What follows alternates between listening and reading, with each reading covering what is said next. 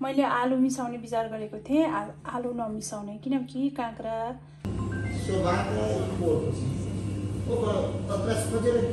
अब एभोकाडोको अचार साट्न लागेको छु। अब यसमा आलु मिसाउँछु अनि काँक्रो मिसाउँछु हैन। यसमा आलु अब कहिले उसिनेर बस्ने है, एभोकाडो भइगयो। अनि आज चाहिँ मैले एकदम स्पेशल अचार बनाउन लागेको छु। एभोकाडो त्यतिकै मन नपर्नेलाई चाहिँ अचारसँग बनाएर खाँदा पनि हुन्छ है। खासै मलाई पनि मन पर्दैन, तर म चाहिँ अचारसँग सलादको रूपमा बनाउँछु है। त्यही भएर एभोकाडो भइगयो अनि 2टा लेमन अनि खुर्सानी रेडी गरेको छु अचारको लागि। अब अरु के चाहिन्छ सबै रेडी गरेर अचार बनाउँछु आज। बस मैले फेरि 3टा काँक्रो पनि एड गर्न लागेको। यसरी 3टा काँक्रो एड गर्दा चाहिँ एकदमै आज अचार निकै खाने विचार छ। सो अब म अचारको लागि सबै प्रिपेयर गर्छु है त।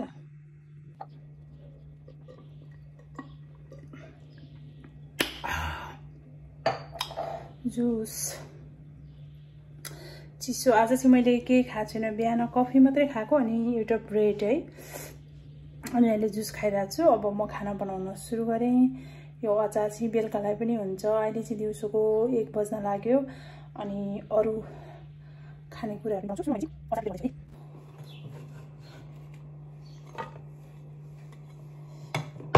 अब हरियो खुर्सानी अचारको लागि त हरियो खुर्सानी एकदमै नेसेसरी छ नि त। सो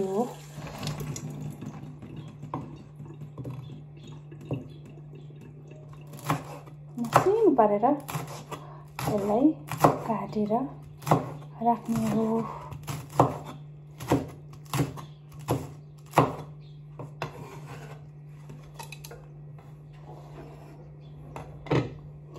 अनि पालो आयो फेरि एभोकाडोको, यसलाई बिचमा यसरी काट्ने हो। राम्रै त होला है, या कुहिएको छ कि के थाहा नि।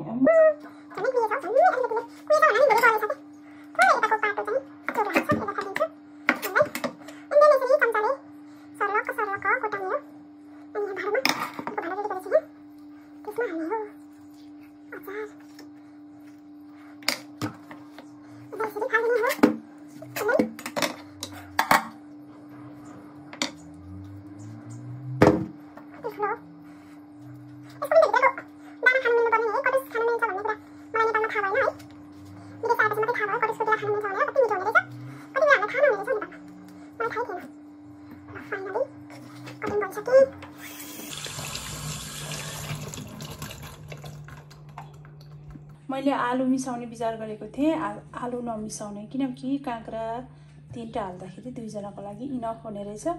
अनि मैले यो एभोकाडो हालिहालेँ। अब यसमा लेमन काटेर ठिक पारेको छु। यसरी यो लेमनलाई हाल्दिहाल्छु।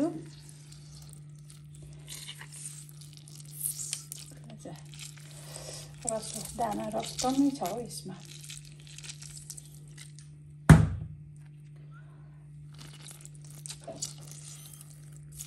आज चाहिँ निकै खाने भयो अचार। अथो आमा मेरो औँला चरायो घाउ रहेछ है, थाहै थिएन मलाई। अमिलो पिरो भएपछि थाहा हुँदो रहेछ हौ घाउ चराको है छेरीको। यदि भए पुग्छ होला। मैले रातिको लागि दाल भिजाएको छु। यसरी भिजिसकेको छ फाइनली। अब यसलाई पनि एकछिनमा खाना बनाइहाल्छु। आज हामी बाहिर जाने काम छ। सो यसलाई चाहिँ एकछिन यतिकै राख्छु। अनि तेल चाहिँ मजाले तात्यो हैन। अब मजाले तेल तातेपछि मैले चट्ट लाएर मेथी पड्काइहाल्छु। पुराइहाल्छु है, पड्काइहाल्छु होइन होला, पुराइहाल्छु। एन्ड देन बेसार पनि लाउनुपर्छ यसमा हैन। हिजो चाहिँ अलिकति बेसार धेरै हालेछु, झन्नै नमिठो होला भयो होला भनेको बल गरी खाइयो हिजो। मलाई चाहिँ थाहा थियो काँचो बेसार पर्यो भनेर, तर बिचरा मेरो बुढोले चाहिँ खाइदिनु भयो क्या, थाहा पाउनु भएन। धन्न बचे मनै सोचेँ मैले। अब म यसमा नुन लाउँछु। यसमा चाहिँ मैले लाउनु पर्ने अरू केही छैन, त्यतिकै मेथी मात्रै हो। अनि बेसार लगाइदिइहाल्छु। डढ्यो भने तितो हुन्छ फेरि। ल यति हो आज अचार बनाउने आइटम यति हो। यसमा यस्तो देखेको छ, यस्तो अलिकति प्याज लाउनु पर्थ्यो, तर मैले प्याज किन नलाएको भनेपछि अलिकति टाइम छ नि त हामीसँग, 2-3 घन्टा टाइम छ। अनि धेरै बासी किन बनाउने भनेर प्याज लाइन। प्याज काटेर निकै पुरानो 2-3 घन्टा क्रस गरेको खानुहुन्न नि त। सो मैले चाहिँ यसरी बनाउँछु। यसमा मैले अघि नै देखाइसकेँ कटिङ गर्नुभन्दा अगाडि अभोकाडो, काँक्रा अनि थोरै तिल, धुलो तिल थियो, त्यो धुलो तिल पनि हालेँ। अनि लेमन, अनि त्यसपछि मेथी र तेल झानेर टक्क लगाएको है। एकदम यमी यमी सुपर टेस्टी देखिएको छ अचार।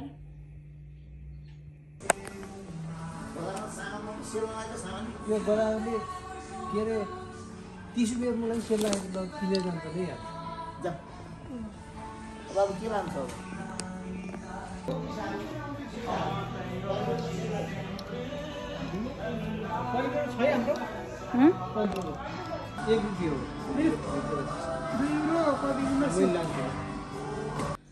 मैले आज ब्लग बनाउन सुरु गरेँ किनभने हिजो हामी सपिङ गरेर लेट नाइट आएको थियो। सो सामानहरू केही पनि थन्काएको छैन। अब सामानहरू थन्काउँछु सुरुमा।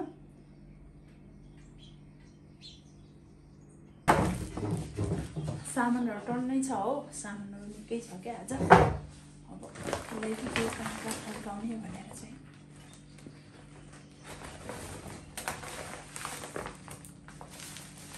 सुरुमा साल्ट एक्स्ट्रा लिएर राखेको हुँदैन, नजिकै छ मार्केट गएको बेला भनेर यो भइगयो। अनि यो चाहिँ टिस्यु भइगयो।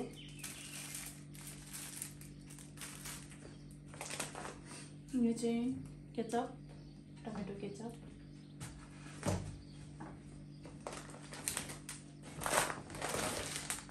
अनि ला यो फ्रिजमा राख्नुपर्ने थियो है, कस्तो बिग्रे जस्तो छ हौ। ए हरियो मटर कोसा थियो है, मैले राख्नै बिर्सेछु। हिजो त सोचेको त थियो नि, खत्तम भएछ क्या। ओ माई गुडनेस। अनि यो चाहिँ हामीले पहिला बासमती चामल खान्थ्यो। अनि साइडमा पनि खाजा हामीले खाना नै लान्थ्यौँ के। तर अहिले हामी साइडमा खाना लाँदैनौँ। खानाको साटो हामीले अरू चिजहरू बनाएर लान्छौँ। अनि यहाँको लोकल चामल हो यो चाहिँ। अनि यो चाहिँ तातो तातो खाँदा एकदमै बेस्ट, आफ्नै बारीको जस्तो फिल आउँछ, एकदमै राम्रो। यो चाहिँ कतिवटा छ भनेपछि यसमा 20 पोका छ है। मैले जम्मा के को लागि मात्रै निकालेको छ, निकालिहालेँ है, त्यही भएर राखिहालेको। 4 पोका मात्रै निकालेँ। यो सबै चामल हो, यसलाई साइड लगाइदिउँ। हिजो नै त्यो मटर कोसासी सार्नु पर्ने रहेछ, गाह्रो भयो क्या।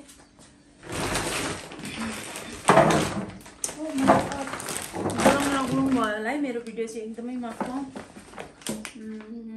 अनि हेड एन्ड सोल्डर स्याम्पू लिएर आएको। यो चाहिँ पुदिनाको फ्लेभरमा हो। म अरू नै युज गर्थेँ, यसले चाहिँ अलिकति कपालहरू मेरो चाहिँ यसैले झरेको हो कि भन्ने जस्तो लाग्थ्यो। तर ड्यान्ड्रफ, एन्टी ड्यान्ड्रफ चाहिँ यसले चाहिँ एकदमै बाई बाई गरिदिन्छ। सो यो लिएर आएको, यहाँ राखौँ न होइन। अनि नुन त अघि नै ठुलो प्याकेटको लिए, यो चाहिँ अनि यस्तो सलाडहरूमा हाल्नको लागि सानो नुन। हामीलाई चाउमिन मन पर्दैन थियो, अहिले एकदमै चाउमिन खान थालिएको छ है। सो चाउमिनको लागि यो भयो। अनि ओइल लिएर आएको कन्टिनेन्टबाट है सबै सामानहरू ओइलहरू सबै हामी चाहिँ।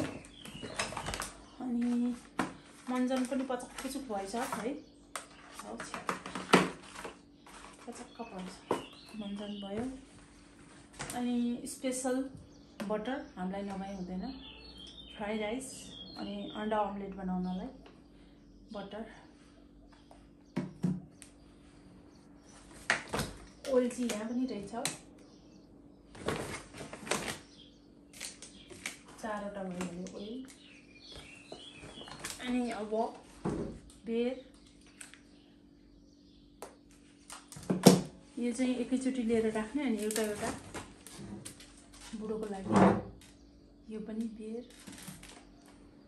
घरमा स्टोर भयो भने झन् बढी यस्तो दिनु मन लाग्छ नल्याउने भनेको फेरि लिएर स्टोर गरिहाल्नु भएको छ है। आजको चाहिँ मार्केटमा हामीले ग्रोसरी सपिङ चाहिँ यति मात्र गरेको। अनि मासुको आइटम चाहिँ मैले हिजो नै फ्रिजमा राखिसकेको छु। अनि अब सुँगुरको मासु पनि अनि चिकन होल चिकन ल्याएको थियो होल चिकन पनि मैले स्मेल आउँछ भनेर चाहिँ हिजै फ्रिजमा राखेँ। अब म त्यसलाई पनि कटिङ गर्छु एकछिनमा अनि यसलाई चाहिँ राखिहाल्नुपर्छ। यो मटर कोसालाई चाहिँ चटपटेको लागि बेस्ट। यति नै हो मेरो ग्रोसरी सपिङ। अनि पानी लिएको पानी चाहिँ यहाँ पछाडिपट्टि छ है पानी त के देखाउँ यति हो ग्रोसरी सपिङ। अब म के गर्छु आज दिउँसोभरि म घरमै हुन्छु भिडियो सुट गर्नेछु अहिलेको लागि। ल है मैले चाहिँ चिकन होल चिकन थियो हिजो लिएको काटेर चाहिँ यसरी यतिको बनाएँ। अब यसलाई म 3 भाग लाउँछु। अनि यहाँ पोर्क हो यो चाहिँ पोर्क मैले आधी पकाउनलाई रेडी गरेँ आधी राखेँ। अनि अर्को चाहिँ फेरि चाइनिज स्टाइलले बनाउनको लागि बोइलिङ गर्दैछु। अनि यहाँ भयो चिकनको यो स्किन हामीले चाहिँ स्किन फालेर खाने गर्छौँ। अनि यसमा छ चाउमिनको लागि बोनलेस मासु। अब म कुकिङ स्टार्ट गर्न लागेको। यो चाहिँ मेरो पिज्जा पकाउने भाँडो हो है अस्ति स्टिल जुस लगाइदिए साथीभाइहरूले अनि यस्तो देखेको घिनलाग्दो देखेको है कालो कालो तर नन स्टिक हो नो प्रब्लम। अब कुकिङ गर्दैछु अब है। यहाँ पोर्क मिट रेडी भयो पोर्क पकाइसकेँ। स्वीट पोर्क रिब बनाएको स्वीट पोर्क रिब टेस्टी भएछ खाइ पनि सक्नुभयो।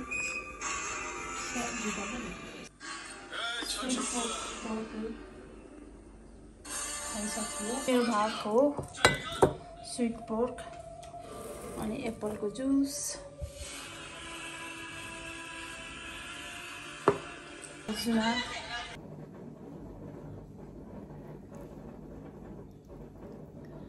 स्वीट पोर्क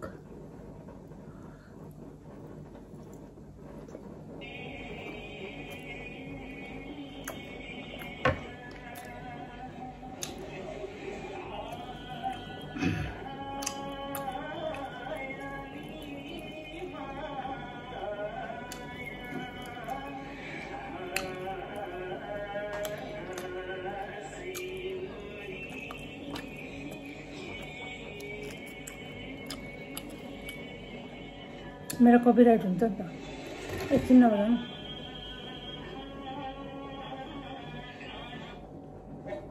यहाँ नि माया पनि भइहाल्छ खानु गयो स्वीट सो स्वीट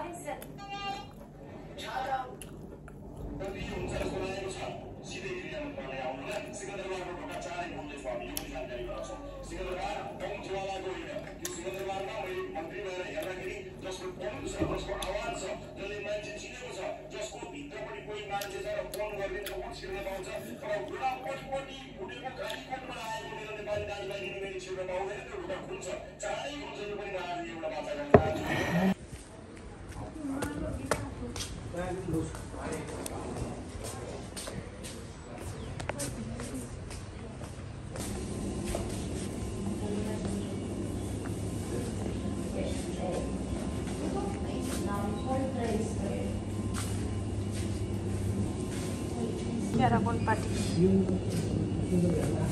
क्याराकोन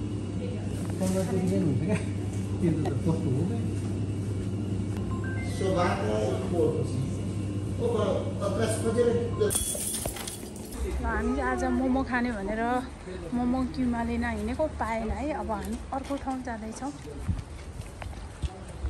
यहाँ हिँड्दै हुनुहुन्छ दाइ भाउजू, म पनि हिँड्दैछु। पछाडि छु म चाहिँ मोमो खाने पार्टी।